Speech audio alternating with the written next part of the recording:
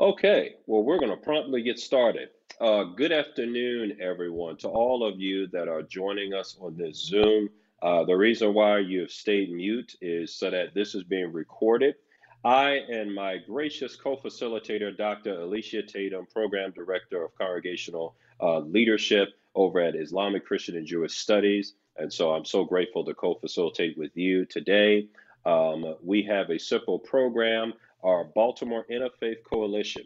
And if you're joining us for the first time, our mission statement is absolutely clear. It's about developing authentic, accountable relationships across religion, race, and class in order to continue the work of dismantling racism personally, communally, and institutionally. And we'll share that in the chat box for you to always to reflect on and to look back on as well. And so thank you all. And also thank you for sending us your questions beforehand. We greatly appreciate that in a gracious way. We're going to ask one of our planning team members, who is Dr. Matthew Taylor, to start us off with prayer before we begin. Dr. Taylor, would you please unmute yourself? Yeah, let's pray. God of justice, we come today from different traditions, but with a common concern for seeing racism dismantled in our city, in our institutions, and in our relationships. God, who created us all, grant that as we gather, we may have ears to hear each other's voices, eyes to see the injustice in our community, and courage to join you in your work of justice. God of wisdom, by your words, all things have come into being. Let your words be our words today. Let your wisdom guide us in finding common cause. Let your view of humanity that privileges no one, but mercifully embraces all, become our own vision. Amen.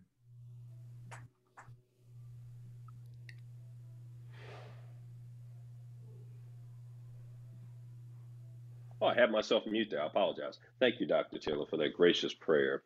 The reason why we are here today is to discuss the current responses of COVID-19.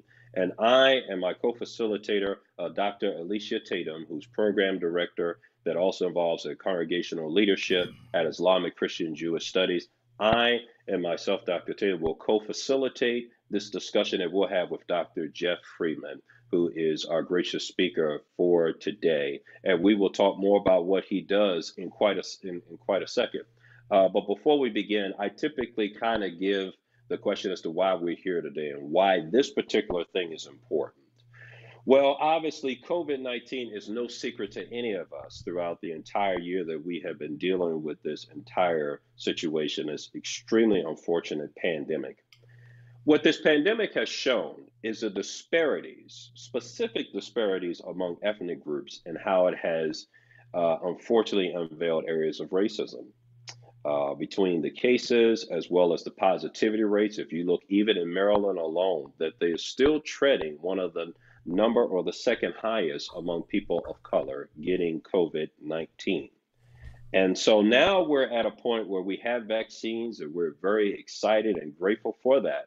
But if the truth be told, many of our community are still asking those questions and have some concerns, such as what's the validity of vaccines or when will these communities receive them?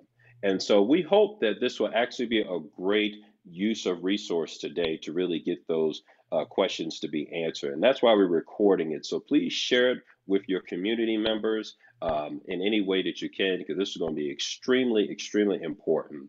But we would like to introduce Dr. Jeff Freeman by our gracious friend, Dr. Hathaway, who is the pastor of Union Baptist Church in West Baltimore. And I'd like to have you to introduce our speaker for today before I and Dr. Tatum co-facilitate. Dr. Hathaway, would you please? Thank you. It's my pleasure. Dr. Jeff Freeman not only has the kind of learning, a PhD, master's, he has all of that, but why I am particularly proud of him is that he's one of my sons. He has a unique marriage of spirituality with scientific inquiry. And you're going to see in him, I think, one of the stellar scientists of our day that is well versed in social gospel and the language of humanity, but also well versed in scientific understanding. And so I'm happy to present him. I did want to let him know that, as Scripture will record, he is my son in whom I'm well pleased. Thank you, Dr. Hathaway. All right. And I'm going to turn it over to Dr. Alicia Tatum as we begin to co-facilitate this session. Thank you, Dr. Tatum. Thank you so much, everybody, for joining us for this important conversation. And I just wanted to begin by asking Dr. Freeman, what brought you to this work? I love how Dr. Hathaway describes how you're able to marry spirituality and the science. And so just share with us what your role is on the COVID task force, and if there's a moral or ethical framework that really grounds your commitment to this work, please also share that with us. Sure, absolutely. So first of all, I just want to, say how happy I am to be able to speak with you all today, and how fortunate I feel that you all invited me, particularly to this kind of setting, and given the purpose of this group. I also just have to say, starting out, these are my opinions and not necessarily the opinions of the federal government, or of the Johns Hopkins Applied Physics Lab, or of the Hopkins Institution at large.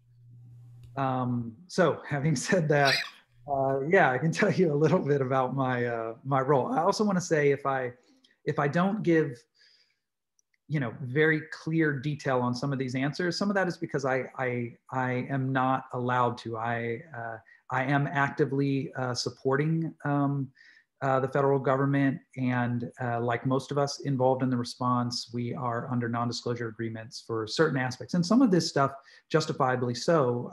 We're talking about personal health information, and things that ought not be shared publicly. So I just want to be clear. I will be as forthright as I am able. So as far as my role, so I am with the Johns Hopkins Enterprise, but I am in what's called the Applied Physics Lab. For anybody not aware of that, we are what's called a university-affiliated research center. So it's actually a little bit different than the more traditional Hopkins that most folks know. University-affiliated research centers were stood up during the Second World War to provide, quote unquote, critical contributions to critical challenges. So basically, whatever the big audacious challenge was facing the nation at that time, it was the purpose of a university-affiliated research center to go in and solve that riddle. There are lots of things that we have done over the years, some of which you may be aware of, like our space work, the Parker Solar Probe that's currently orbiting the sun, or the New Horizons mission to Pluto. Those are things that we designed, built, and managed mission control from our campus in Laurel. But there are other things that you're probably not aware that we were involved in, like GPS was actually an invention of the Applied Physics Lab. As I mentioned, we're actually located in Laurel, Maryland. We are a collection of about 7,500 scientists working on a 500-acre campus. Primarily, some of us are, of course, deployed. I'm about to deploy, fortunately or unfortunately, depending on how you view it. But yeah, we work on whatever the critical challenges are across government. That might be Department of Defense, Department of Homeland Security, or in my case, the Department of Health and Human Services. So in my day job, I am essentially I direct what's called our Prevention, Preparedness, and Response Program, which is the program that handles any work that we do on behalf of the United States Centers for Disease Control, the Assistant Secretary for Preparedness and Response, that's the US agency that leads pandemic response, and then BARDA, which is the Biomedical Advanced Research and Development Authority. I say that's my day job because right now my job looks quite different. So in late March of this past year, some of our colleagues in the Assistant Secretary for Preparedness and Response reached out and asked if we could mobilize a team to support the White House Coronavirus Task Force. We initially supported under the Federal Emergency Management Agency, Department of Homeland Security, and then later under and as we are now, and will be doing so for at least another year, under the Department of Health and Human Services. In that role, and this is public, we do operations analysis and modeling, COVID-19 forecasting and prediction, and then just sort of on-call sort of a request for information and other kinds of planning types of things. Some of our work also includes, out in the field and looking at interventions. So I can't speak into detail about my deployment per se, but part of that is looking at interventions that can help to reduce the overall hospitalization rate and subsequently the death rate associated with this pandemic. We don't have a lot of tools in our box, pharmaceutically speaking, and we need to understand those that we do have and make sure that we can scale those up as quickly and appropriately as possible. To the second part of your question around my motivations, and I apologize to Dr. Hathaway for having to hear this again, because he has heard it many times over the years as he and his biological son, I don't know where we rank on his list, we're quite close in college and stood up a humanitarian organization. So, but a lot of it comes from how I was raised. And my mother was notorious for putting quotes from different people all over our household and above our beds. And so it's first and last thing we saw. But there was one quote in particular from Dr. King's that really resonated with me. And that was that a person has not yet begun to live until they can rise above the narrow confines of their own individual concerns to the broader concerns of humanity. And for my mom, that was life. Right. And that for me has guided a lot of my pursuits. I have wanted from a young age to figure out how to do that. I didn't know how to do it well. And particularly as a young adult, I had all of the ambition and probably none of the discipline. So it took me a while to figure it out, but eventually you stay at it long enough and you start to find a way to sort of make your mark and in a way that makes the most sense for me. And so I came to the Applied Physics Lab after having been in the humanitarian sector for a period of time. And I came with the explicit goal of figuring out how to take science and innovation that is far too often just the purview of the defense and the intelligence communities, and figuring out a way to draw a more direct line and provide a more direct and quick impact on communities that otherwise would not get that or would get it too late. Of course, that involves communities of color. It involves much more than that, right? Communities that are of lower economic status, right? Communities that are not American at all in nature, communities that are in different parts of the world or have different religious affiliations, and making sure that those folks have access to and are able to understand and utilize the kinds of innovations that can improve it and ultimately protect their lives. Thank you, Dr. Freeman. That actually leads to my my next question. And my question is, so talk about the impact this has had on communities of color, and particularly around COVID-19. And what are your concerns with those communities about getting the vaccine? Yeah, I mean, so first of all, just the impact of COVID. I mean, and this is I think it's public knowledge, and there are a lot of actually publicly available, very high quality studies looking at the impact on communities of color and on the Black community in particular. And what we have seen is that there is a disproportionately negative impact on those communities, right? They have, higher infection rates, they have higher death rates, they have more severe illness in all likelihood, and I bet we will see this in the future. We'll probably see more severe and higher rates of longer term disabilities and impacts within those communities. We could talk for days, weeks, months on all the reasons why. Some of those are the obvious things, right? The way in which communities of color in the United States and as well as the Black community have been oppressed systematically, right?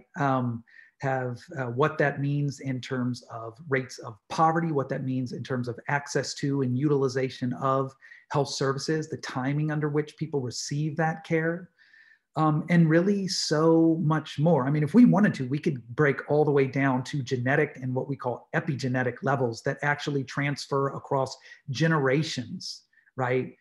So impacts that an individual may grow up in an affluent and privileged life today, and yet still have physiologic impacts from several generations before. I won't get into the science of that on this talk, but that science is clear. So for all of those reasons, we know that these communities are going to be hit harder, right? So that's one, right? And then two, to get very specific to the question of vaccine, I think it actually also relates to other forms of access and utilization of health services, right? COVID, like cancer, like heart disease, like so many other ailments, oftentimes your prognosis, how successful you will be at recovering from these ailments is predicated on the timing of your diagnosis and the quality and the level of treatment that you receive early on. Communities of color are slower to recognize those ailments, or slower to receive care, to confirm the need to receive treatment. And also the treatment itself is unfortunately and oftentimes not the same quality, right? That's not always intentional, right? But in some cases it is. But in many cases it is not, but it is nonetheless just as impactful, whether intentional or not.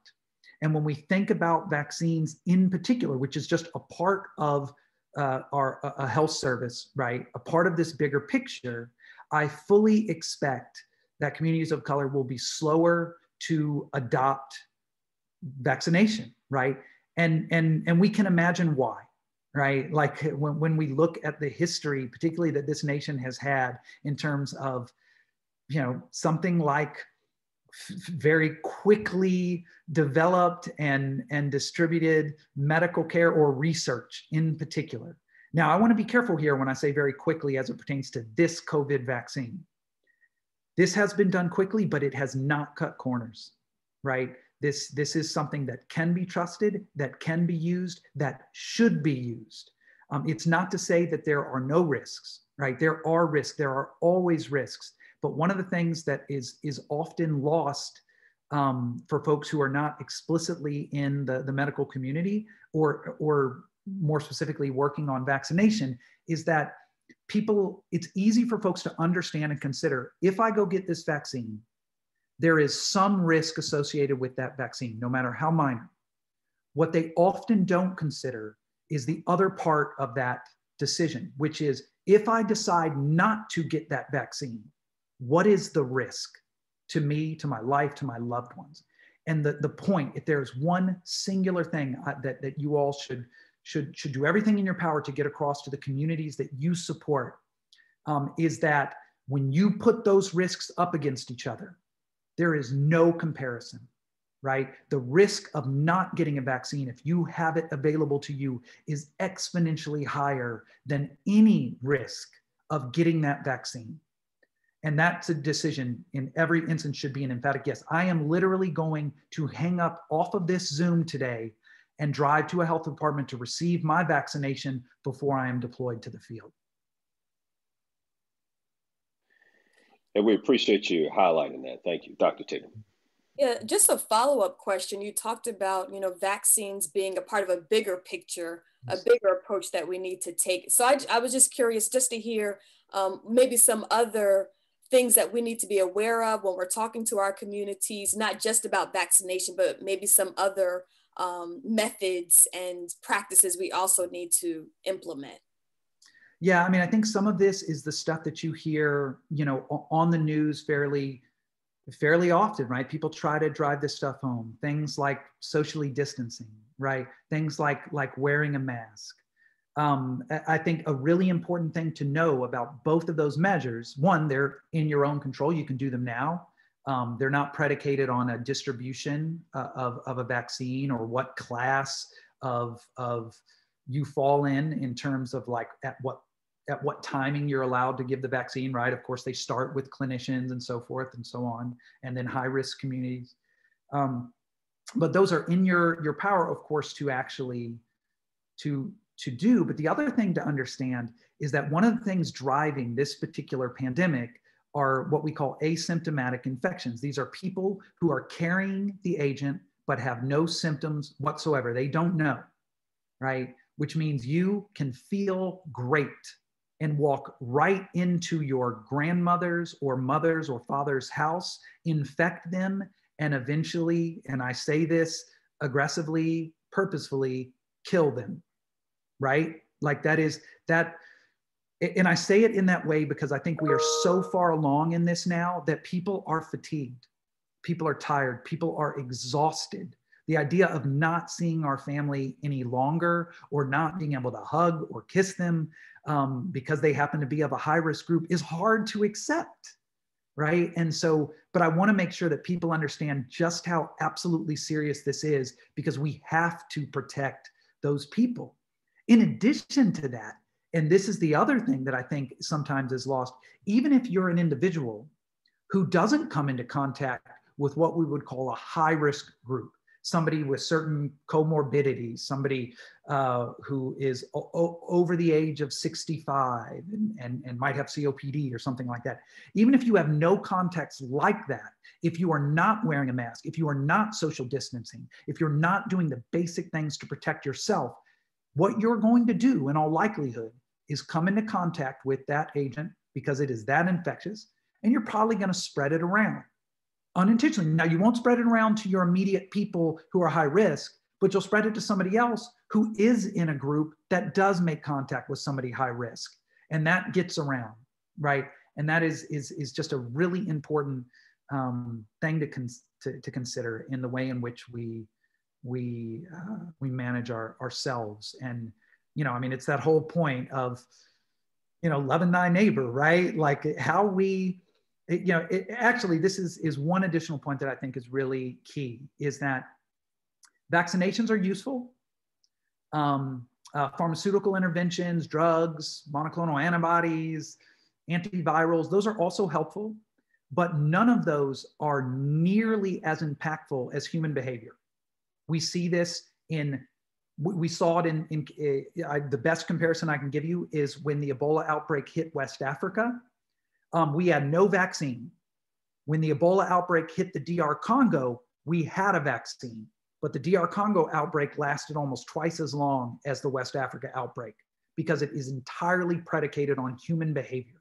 And that's important because what it means then is the single most powerful tools for reducing the spread and containing this outbreak and eventually halting it are actually in our own hands, based on our own human behavior. And that is something that is I think, empowering, but also critical. Thank you, Dr. Freeman. I love how you're really honing in on this both and approach. It's not either or. Like there's things that we can do in our own control, but then also looking at, the vaccinations. And so I appreciate you holding both of those up.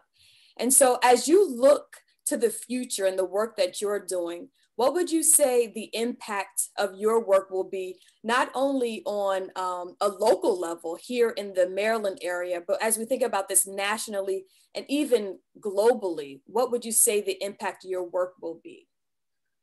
Well, I don't know what it will be. I'll say what I hope it is.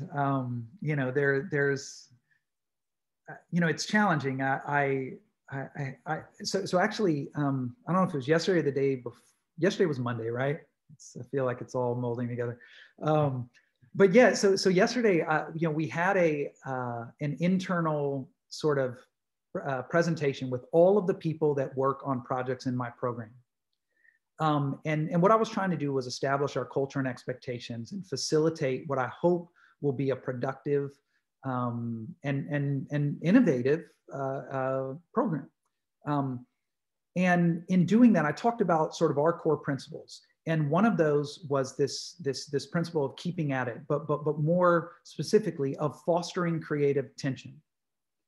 And in that talk, I actually drew a parallel to the civil rights movement.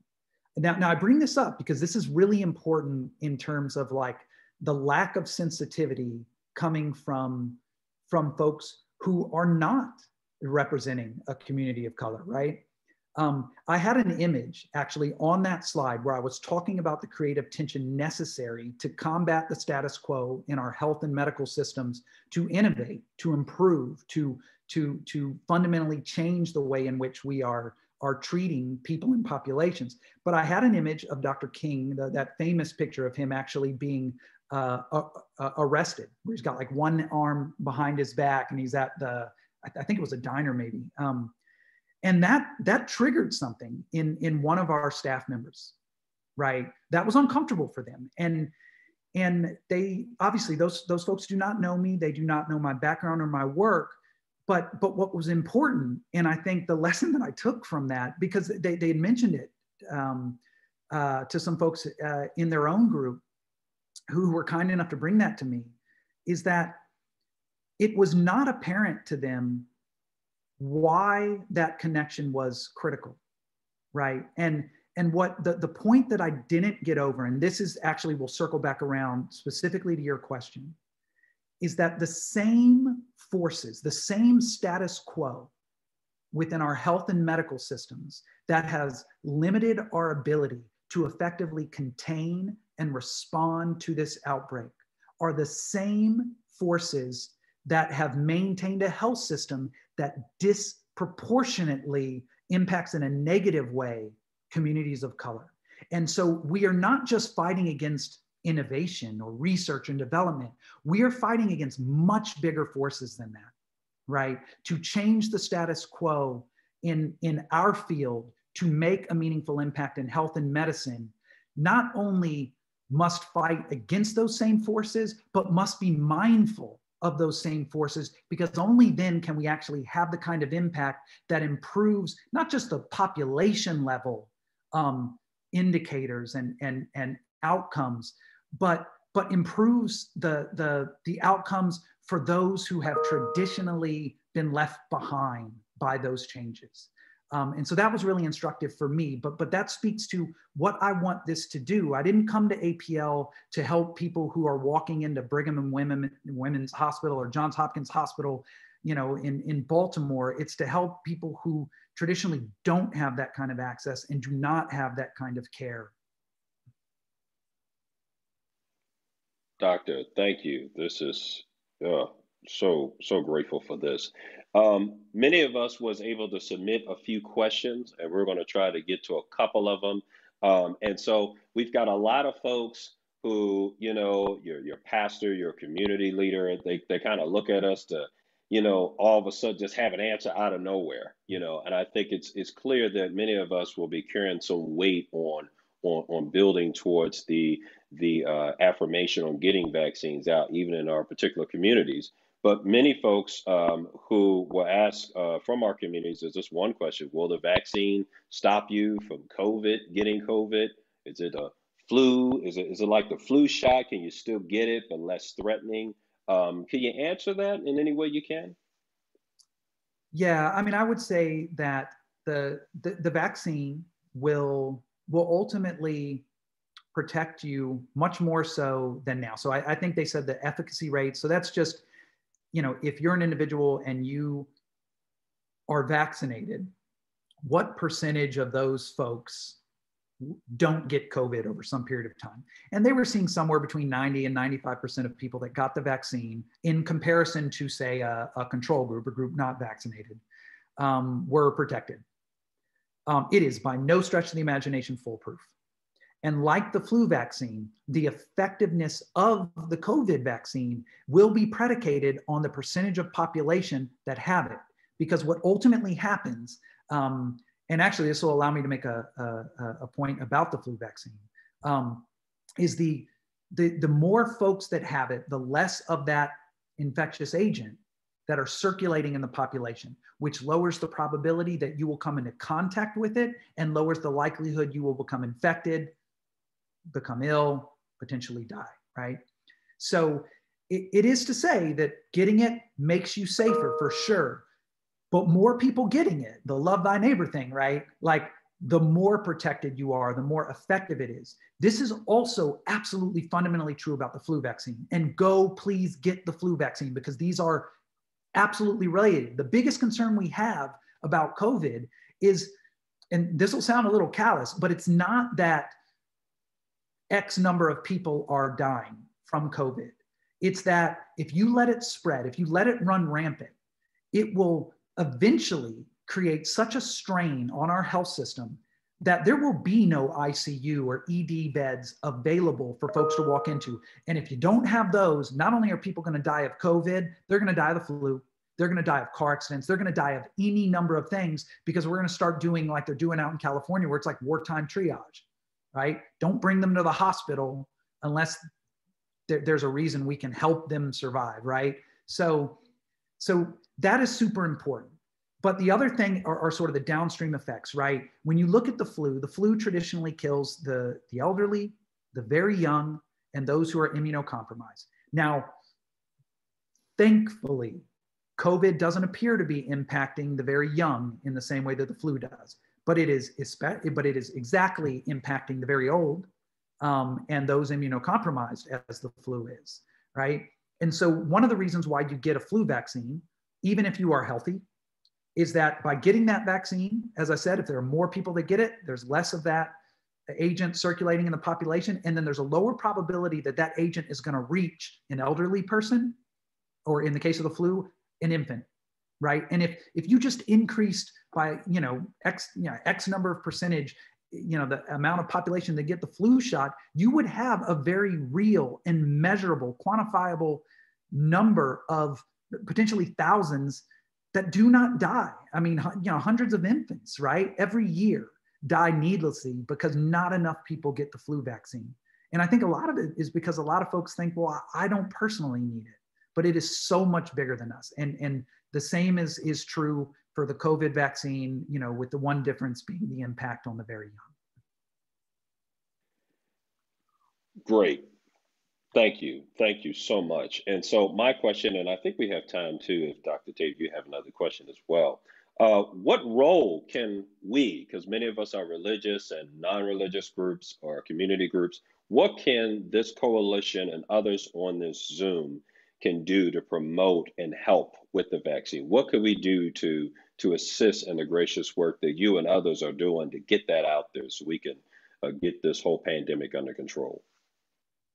I mean, I think first and foremost, just, encouraging people, one, letting them know there's some light at the end of the tunnel, right? I mean, for as severe as this is right now, we did see a seasonal impact on COVID last year, right? As people were able to get outdoors as opposed to indoors. And as certain lockdowns, right, as people started to become, it was more common to wear masks, fewer people sitting in small buildings under a single HVAC system where the agent is able to infect more people. So say a restaurant, right? So we have, winter will come to an end, right? Vaccine distribution, for as challenged as it has been, will improve. It will scale eventually. There are other treatments that the US government is aggressively pursuing to make sure that they can scale that up to bring down the overall hospitalization rates as well. And as we said, we have a highly effective vaccine. That is super, super important. So we're going to get there. Now, maybe that's not until the end of summer before life truly returns to something resembling normal. Maybe sooner if things are, move a little more quickly than they are now. But there is light at the end of the tunnel. So just be resilient for a few more months. Be careful for a few more months. Wear your mask, social distance.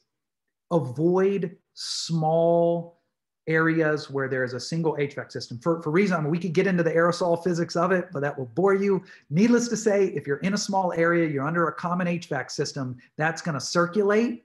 And you're going to be if you're in a restaurant, what it means is you're coming into contact with that at a higher concentration over an extended period of time. That's why there's so many people that get infected by it.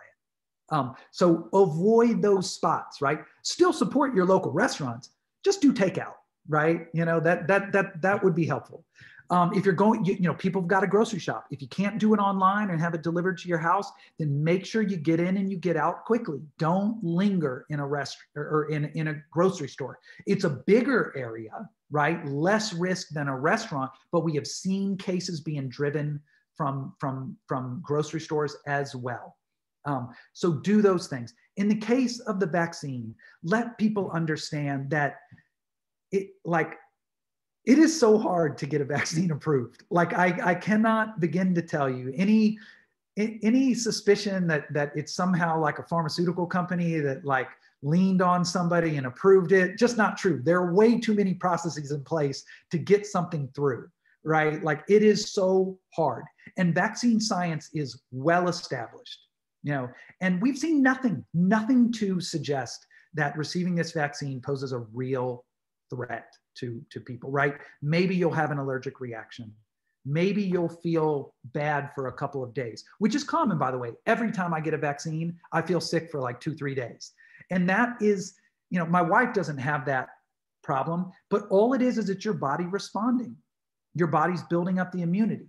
In fact, whenever you feel sick, it's not the infectious agent that's making you feel sick. You don't have a fever because of the agent. You have a fever because of your body's response to the agent, right? So when you feel sick after a vaccination, that's normal, right?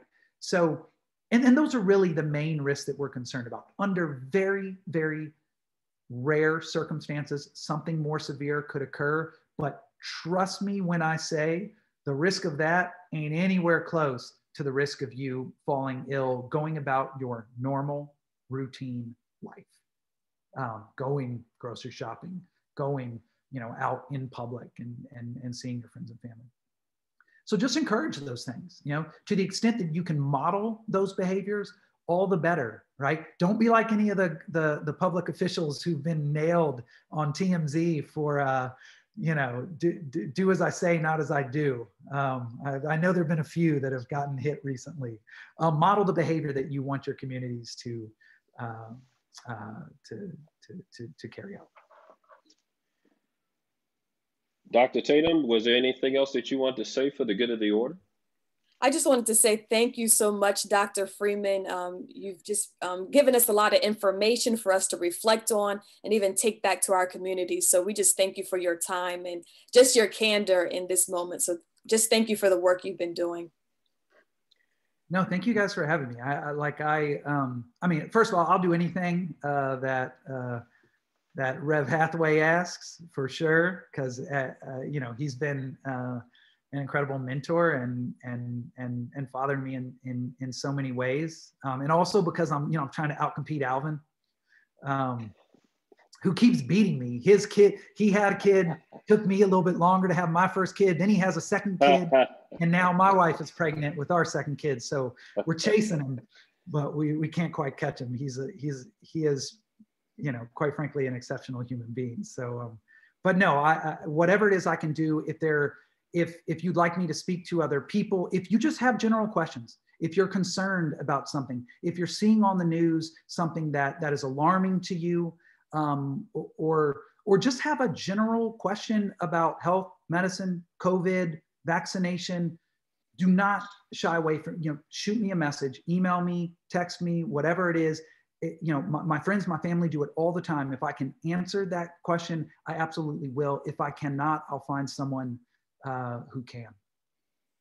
Well, Dr. Freeman, thank you so much. We greatly appreciate that. And we'll definitely get that out to all participants, because I think what's extremely important is that, many of us are pastors and leaders, and we typically, the biggest thing we do is our gatherings. And so trying to get the data and getting the perspective has been extremely important, particularly for ones who may not have an organization kind of tell them what to do and so forth. Maybe that lonely organization or that lonely particular church that just kind of needs some help, or other organizations that they try to be helpful and safe in a gracious way. And we thank you for allowing us to share this information for those that aren't here, so that way they could really see some truth telling and just how important and serious this pandemic is. And we thank you for giving us that glimmer of hope that shows that there's a light at the end of the tunnel. And so we'll be more than happy to share that. And thank you, Dr. Hathaway, for